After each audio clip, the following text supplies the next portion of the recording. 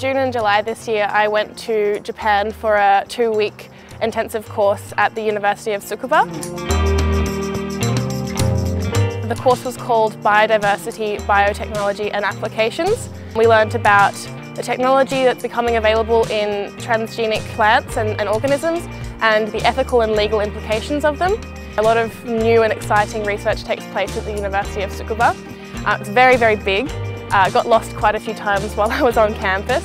The course was aimed at international students. Everything was in English, thank God. Don't speak any Japanese. You are the coolest spider I've ever seen. And we went on 2 field trips. One of them was to a Ramsar wetland site.